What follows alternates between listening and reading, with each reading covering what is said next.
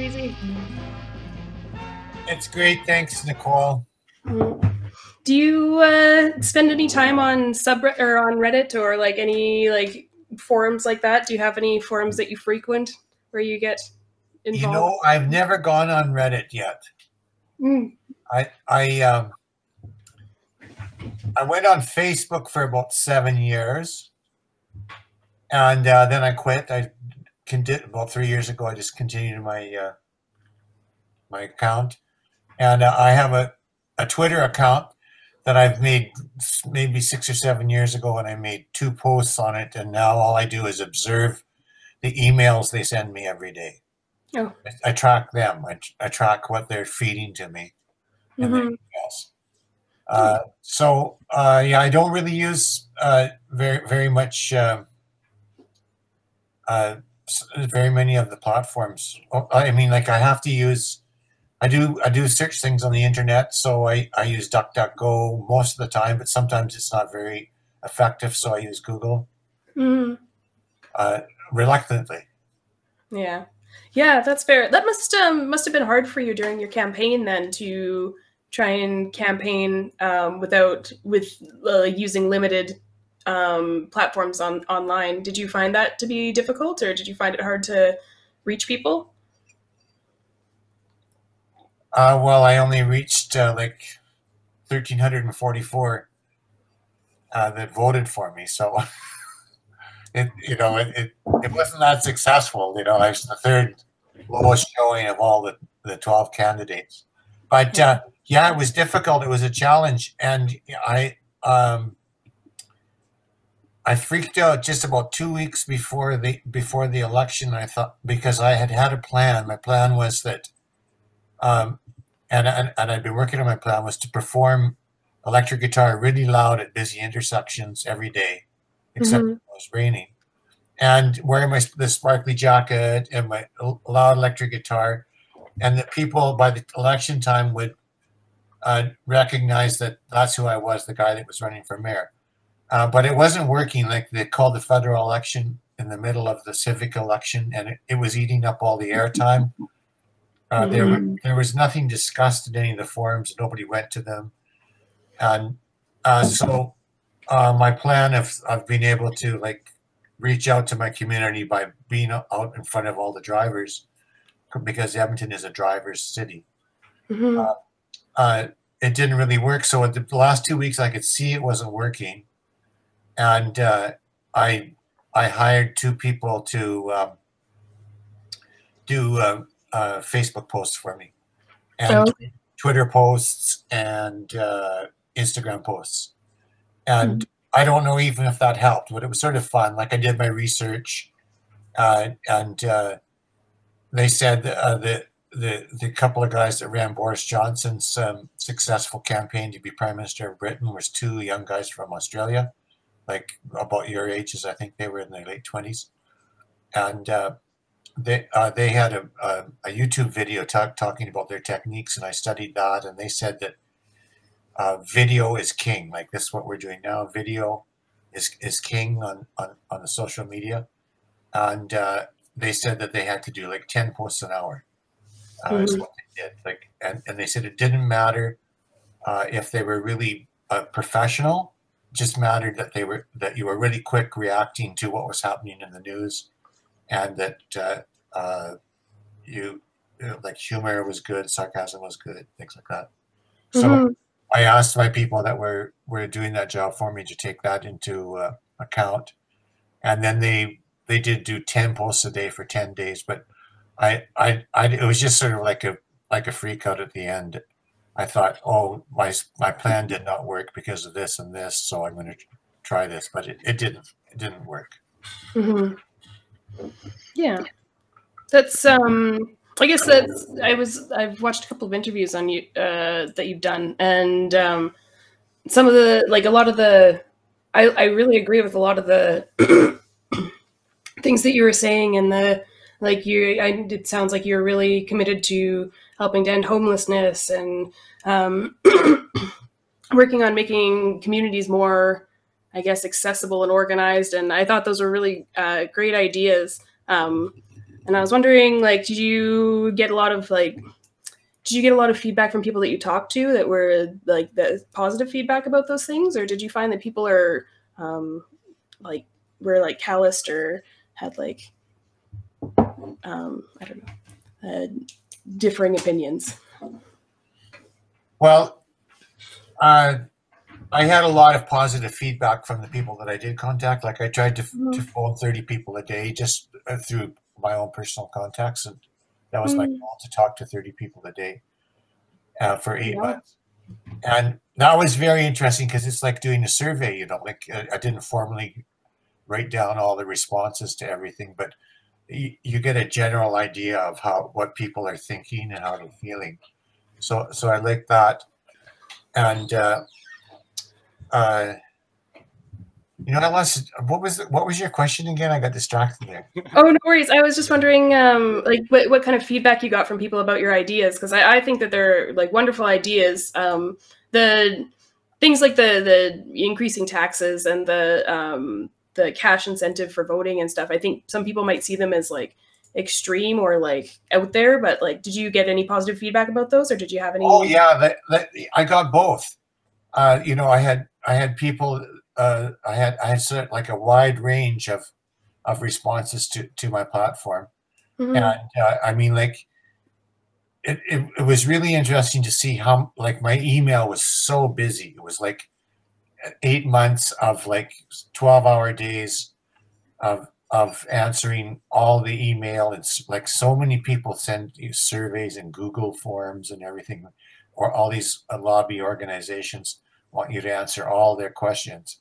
And it's kind of like annoying because like a lot of the answers were right on my web page, but they want me to take time out to answer their specific questionnaire instead of doing their own research. But that's the way it was. It was an education to see all the organizations that were thinking it was important to ask all these questions of candidates.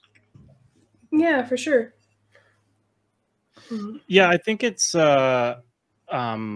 that was kind of one of the main things I was interested in, as far as what your process was in the course of running for mayor, because like I think, like, would you think it's fair to say like you're certainly an idealist, right? Right. And I think that's an interesting question, is balancing your like idealism and realism. You said you got how many votes total? 1,344. So did you have an idea, like, going into it, of how well you expected to do, how well you like ambitiously wanted to do? Like, what was your kind of threshold? Were you in it to win it, in it to just get like your voice in there, or what? I was in it to win it, but I was quite realistic to think that was really a long shot, but I was going to try for it anyway. Right. And but I did expect to get about 10 times more votes than I did.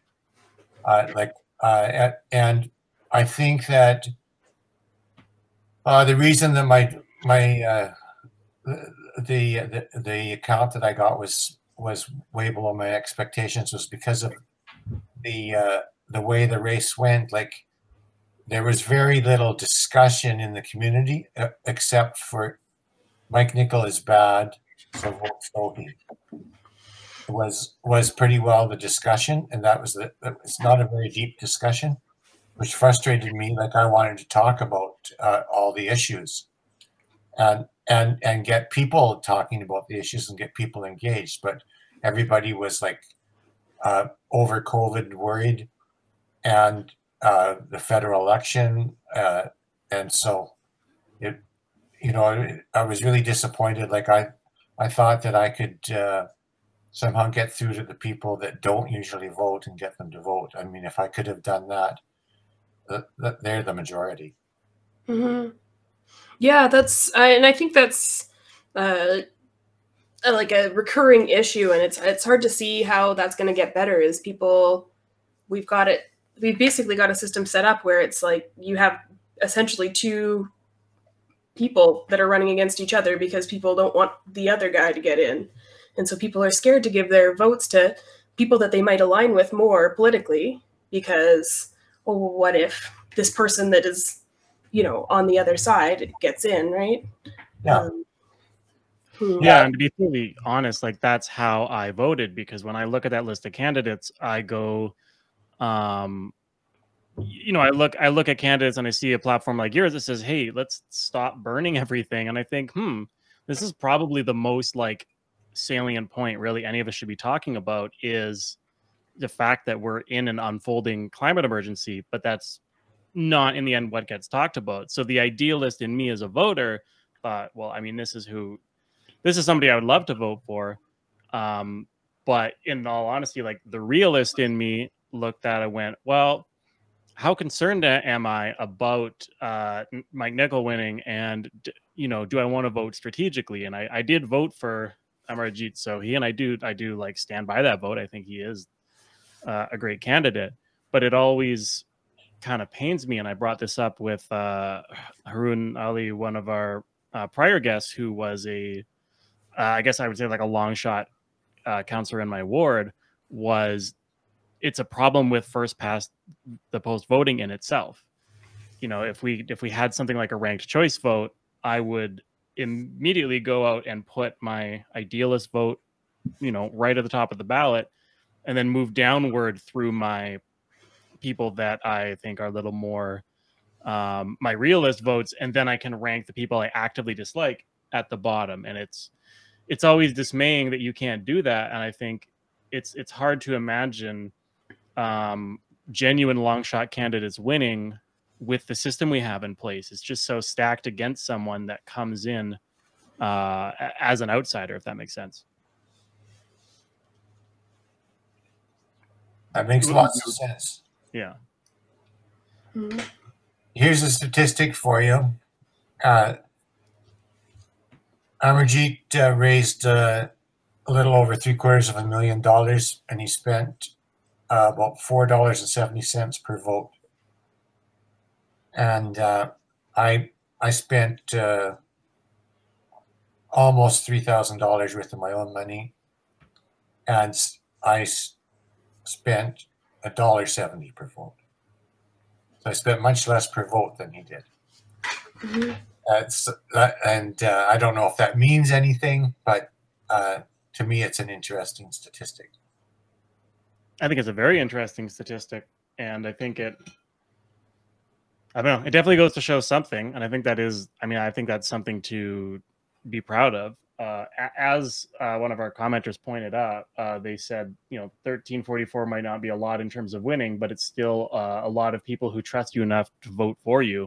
And I think that is like all the more meaningful in a first past the post system, where knowingly voting for any long shot candidate is in a way saying, I'm voting to send a message, not because I likely think this person is going to win. So that's a large number of people that went like, I want to make a point of voting for this person. So I guess my follow-up question is, having had that experience and having kind of seen some of the reality of it, where does your quest, as you put it, take you next? If that didn't get you where you wanted to be, what do you learn from that, and what do you do next with your energy, with your activism? Well, that's totally clear for me right now, is that I'm going to be pushing for what I call the digital public library proposal, which is the idea of creating a new public service in Canada, a digital communication service where people can access all content, advertising free, and without being surveilled. A public service, so that we can have like a public search engine, public social media, public content access library. Like YouTube is just a big library of videos. And not only do I want this service to give everybody this free access, uninterrupted free access, but also I wanted to automatically pay the people who own the copyright to whatever is being produced. And it's just a job for a robot. A robot can measure when something's been streamed, and you don't have to surveil and say who's streaming it. That doesn't have to be disclosed. But the other thing that I propose about this kind of a way of financing production of content is that the user should have, like, even though they trigger an automatic payment, they should have like a manual option to reverse that payment and claw it back to the library if they, for any reason, they think the content they're accessing is inappropriate or just unworthy. Then they have the power, just on their own content that they've triggered to be paid, to pull that back. So this is like a powerful kind of a way disincentive to those who would want to try to profit from deception. Like if you got clickbaited, you can reverse it. And I think it's a really powerful way and democratic way of vetting content. Like in some ways, like it doesn't really matter. It doesn't matter if something is being said is wrong or bad, if it isn't getting amplified and reproduced by somebody who wants to pay for that being amplified. Mm-hmm. Like if you just have a lie sitting alone in the library and nobody's looking at it, who cares? Yeah, and that's, I think, I've listened to a lot of podcasts about the problems with social media and things like Facebook and stuff, and you get more engagement from people if they're pissed off or sad or outraged, and so a lot of the algorithms reinforce those feelings. So you're saying you're saying that with you would like to see something to counteract that, basically, and it sounds like you want it to be advertisement free and free to the public. So would you suggest that that's like that it's like a government paid, like a government funded service, or? Oh, for sure, yeah, just like Medicare or the highways or the courts, or it's a public service. But the thing is that the government wouldn't really be in control of the flow of the funds. The government would collect the funds, but it would be individual people that were triggering the payments or banishing payments. Oh, okay. So I like that kind of a thing, because when you put like a government and a bureaucracy in charge of saying, oh, this piece of content's worth more than another, and this one's bad, you can't look at it, and this one's good, you should look at it. It's a big mess, a huge, long, messy thing to try to be fair in that kind of a system. But when you allow every individual to make the choice for themselves, then it's kind of simple in a way. Mm-hmm. Yeah, I think that's an interesting idea and an interesting concept. That's something that I've been thinking about a lot, is how do we counteract these like giant corporations that have basically made it their job to profit off of outrage and misinformation and like just messing with people. And that's, I think that's a cool, interesting, out of the box way to think about it, is, maybe we just have that service for free. Like maybe that's something that we can, like as a society, if we can agree that this is something that everyone needs and wants, but we don't want to, sacrifice our privacy or I think that's a very cool idea. You know what a lot of people don't know, and I didn't really know this till last month, but I was reading about it, is that the reason that all these commercial platforms can be in business as a content access service is that in 1996 the Americans passed this Communications Decency Act, and it gave protection to internet platforms. They called them interactive digital computer services, it gave them permission to reproduce other people's content, but not have to be liable for it. Ah. So with that giant loophole, it's called the safe harbor laws. They can make a lot of money by like pushing harm and pushing deception, because the guys that want to deceive and push harm can make money from it, and so they can make money from it. So it's a very like sort of sick, like a what they call it, pathology is the big word. It was just a sick system, if you ask me, a system where you make profits by giving people the opportunity to harm others. Like, yuck. And so to me, the path to having like a new public service is to first of all repeal those laws and say, hey, this is ridiculous. You know, and as soon as you repeal those laws, I'm sorry, but like Google and Facebook and YouTube and Twitter, all those guys would just have to shut down because they'd face so much litigation. They would just have to shut down. But the problem is, we need those services. We want that. We want to be able to access content. We want to be able to search the internet. So we're going to, if we repeal those laws, we have to step in with a new public service to provide those, like the social media, the search, and that library function for, like, and I think it should go for the whole gamut. Like, we should be able to access live entertainment, live sporting events, everything through a public service.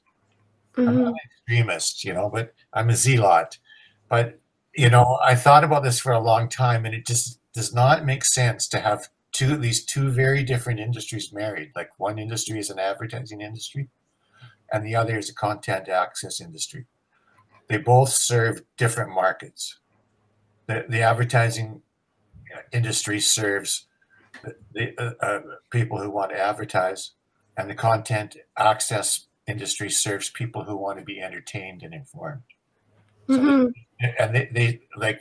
they're married together, and we're sort of brainwashed into accepting this based on the premise that this is saving us money, like it's cheap, right? I don't think that's true. There's no evidence to show that. There's no study that says, hey, oh, this really actually is saving you money to be using advertising funded media. Yeah, this is I would say again, like, I mean, I'm an extremist too, so like from a idealist perspective, I fully agree with you. It kind of leaves me with the same question that, you know, this is something that I'm always thinking of, is when I look at my ideals, like, well, how can I put this into practice in a like practical, realistic way? So like, I guess my question is like, have you considered like what your approach to this is practically? Like, what is step one? Are there people you've spoken to who have ideas about like how you even sell this to people?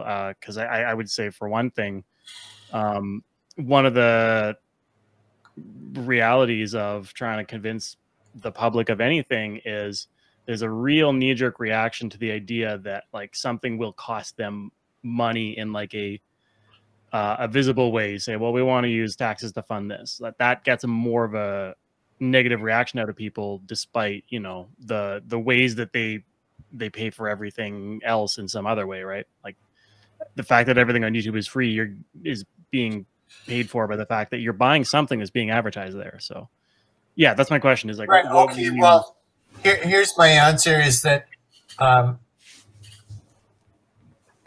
think like part of what I have to do excuse me, is explain how media economics works. Like where does that money come from that Google and Facebook are making like record profits, and where does that money come from? And like there is no real in-depth study, but what I'm saying, just as an ordinary person, is that it doesn't make quite sense. If they're making all that money, where is it coming from? And you look down the money supply chain, and what really is happening is that the advertising creates what they call false demand. and that means it makes people want things that they wouldn't normally be wanting without seeing the advertising. And like, it's basic economic theory that when demand goes up, prices go up. So here we live in a life where we're totally persistently exposed to advertising when we're trying to get entertained or informed. So we're constantly wanting things. So maybe not you in particular, but the whole society together, that the demand goes up and up and up, and prices go up and up and up. So no matter what you go to buy, whether you've seen the ad or not, other people have the prices up. So you pay more for your products and services than what they're really worth. And the advertisers and the firms that are doing the advertising get to make extra profits without giving you anything extra. A bunch of hype. And so if people like, it's not that easy to see that. It's easy just to turn on your computer, click Facebook or click Google. That's easy. But to see how this whole process is working, there has to be an explanation. Why do they have billions of dollars of profits? Where is it coming from? It's got to be coming from somewhere. They're not really making anything. They're using everybody else's content that somebody else has made. Like, you make your posts that you put on there. You make all these stupid arguments you have with people that they keep throwing you at Vox is good. No, Vox is bad. Oh, Vox is good. You're wrong. I know. These are the statistics. Look at this wormhole on YouTube. It back and forth. But yay, hey, you're on here longer. We can serve you more ads, so we can collect more dough. It's not a healthy way to be communicating when we're in an emergency. Yeah, it's also interesting to think about as well. People, like, I know I've had family members that are like so susceptible to those Facebook ads, and like, it's like I just get like calls from like people in my family that are like, oh yeah, I bought this thing online and it hasn't come in yet, or it's like I got it and it's like, a miniature of what I thought it was, and I'm like, was it a Facebook ad? And they're like, yeah, and I'm like, don't click on those. And I just like, I've been trying to drill it into my family, and I'm trying to figure out what it is about. I'm trying to figure out like what it is that makes people so susceptible. Like, what is it about our society that we feel like we need those things like that we're being served on there? Well, everyone has a weakness, and the platforms are designed to find it. And once they find it, that goes into your record. Hey, oh, look at Nicole. This is how we can get her to spend her money. This is we get her to give her credit card number away. So you guys that worked on this one, you guys try it too. Serve her this kind of an ad, like.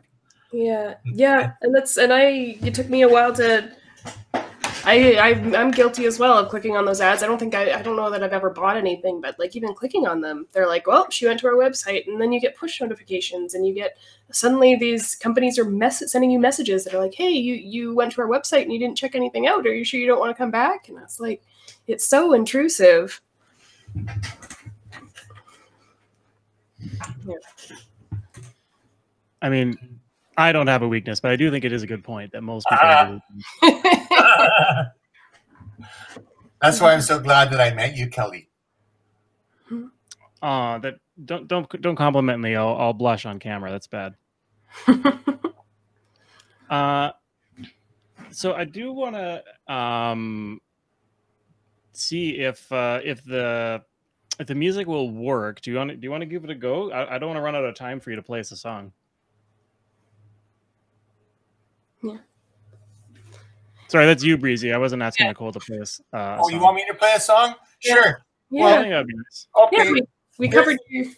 Let's do it together. Like you guys tell me what it should be about, and we'll just make it up. Oh. Well, wait, we're gonna make up a song? Sure, why not? It just like a bit, what should it be about?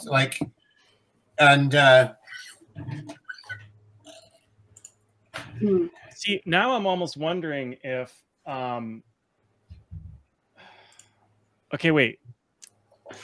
I mean, we could do a song before and after our game, because I feel like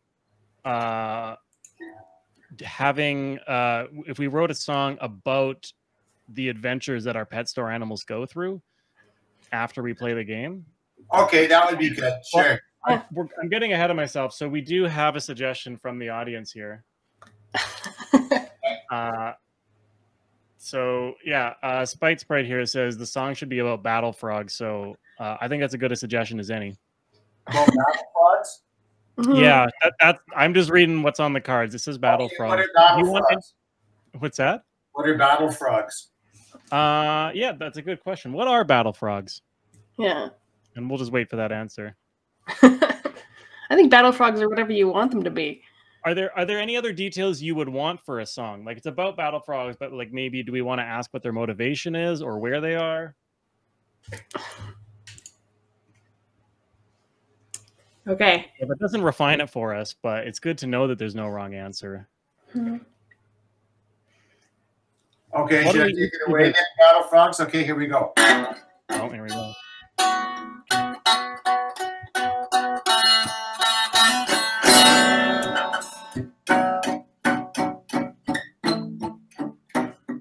It was the day the battle frogs came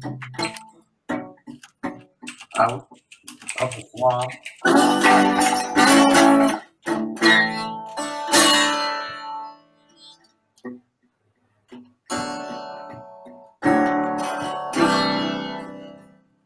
They came to fight, hate and blight. They came out of the mud.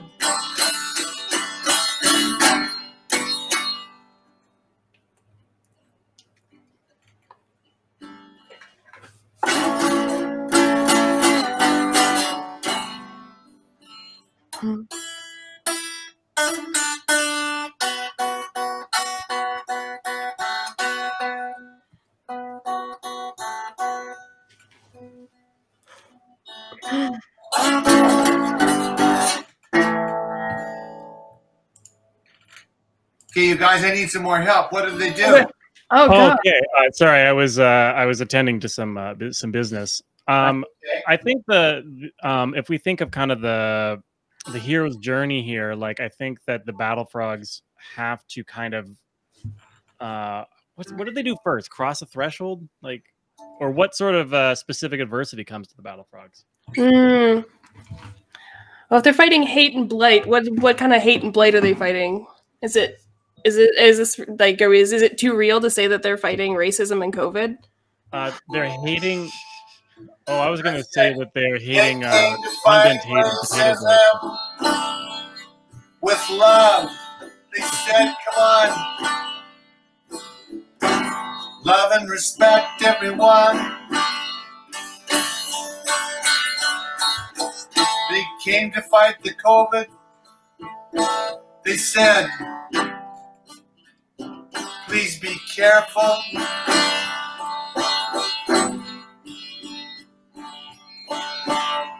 Be safe."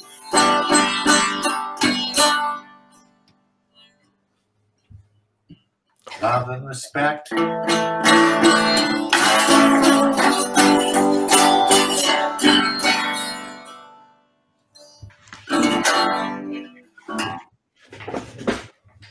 All right.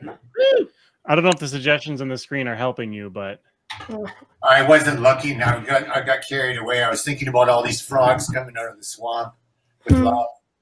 Well, I mean, it sounds like we're all on the same page with that. Battle frogs, eh? Yeah. I appreciate you going for that. I was trying to think of words that would rhyme, and I was like, oh, I know we should have gone into like the frog was on the log.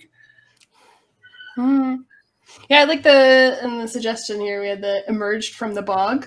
Oh yeah, that's a good one. Oh, that's perfect. Yeah. Thank you, Spike. That person should get a cut of the royalties. Yeah, absolutely. Thank you. Yeah, these are all things we can definitely work out once we get into the studio later. Yeah. So yeah, I guess we talked about your advocacy in your mayoral candidacy, and yeah, so it's nice to get a little bit of the folk music side of you as well. Did you? So you mentioned when we were talking backstage a little bit about how you think that as a folk singer, you have a responsibility to call out some of the things that are going on in society and stuff. Was that? Yeah. Do you think that that's part of that? Is what spurred you into politics, or is it the other way around? Do you think? It's kind of a bit of both. Like, can you imagine? Like, I grew up like. You're Alberta people, right? Mm-hmm.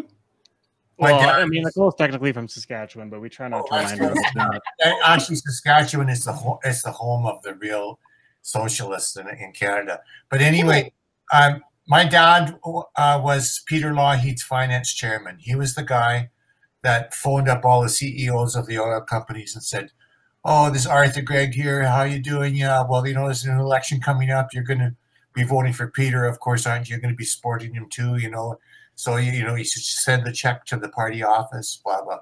You know, that's what he did. He raised all the dough to buy all the signs and brochures and like that. So that I grew up around that. And my mom was the president of the Progressive Conservative Women's Association of Alberta. So I grew up seeing all that stuff. So that kind of got me a basic kind of clue into what was going on with politics. But then my passion was to play electric guitar, and so I was doing that. I was growing up and learning how to play the guitar at the same time the Vietnam War was on, and my musical heroes were like in the peace movement, and I could see how, or at least it appeared to me, that pop music really did help change minds of people and end that war in Vietnam. And I thought to myself, wow, this is what I want to do with my music. I want to use my music for illuminating some important issues in our world. And like, so I always respected like those musicians and artists that tried to do that and talk about you know, what's going on in our world and about peace and love. It's like, I'm a hippie, peace and love, right? Okay, still believe in it. Sorry, you know, like. Don't apologize. I think those are wonderful things to advocate for and be actively trying to promote. I think that's great. I mean, I'm a little conflicted because I'm way into peace, but like hate love. I find I can never, you know, pick a side of the fence there. You know, people always there's always people that disagree with me on part of my platform. I'm joking. It was a dumb bit. I'm sorry. No, that's good. It's tough. I jumped in too late with the dumb bits. We were being so sincere. No, that's not so dumb, Kelly. Like hate is a real emotion, and it's like it overcomes us sometimes. Like, I am sorry. Like I'm kind of ashamed, but I was having hateful thoughts when all those guys were honking their air horns. I only lived like 6 blocks from the ledge. And, you know, like I had bad thoughts. I'm glad I didn't act on them. But it, like after 8 hours of honk, honk, honk, you can hear it right in your house. Like, come on. Like, especially like I'm a musician, you know, like it sounded. But it is, they're shaking your ears. Like it's. Yeah, speaking of intrusive, it's hard to hard not to let the hate or the anger take over when there's no escape from the thing that's causing you stress. Yeah, I guess it's in a way like those are normal human emotions, and it's good if you like if you get energy from being upset and angry. You get energy from that, but the thing is to use it for something positive and not keep dwelling on it till it becomes hate. Like just you know, like it is there for a reason. Something's wrong, and then take that energy that you got from it and hopefully turn it into some kind of solution. That's the way I look at it. Yeah, be a conduit for that feeling and turn it into something productive. Yeah, that's really cool. Well, I think it's a great point. And if it yields a great point, is it truly a bad bit? That's my question. Well, that's a question for our viewers to answer. But maybe we should, speaking of doing productive things, we should pivot to the game. Yeah, when you said speaking of intrusive earlier, I thought that was going to be your pivot for introducing our GM here. Oh, speaking of intrusive. Speaking of intrusive, there's the thing. Oh, Breezy, you can also make up lyrics to this song as it plays if you want.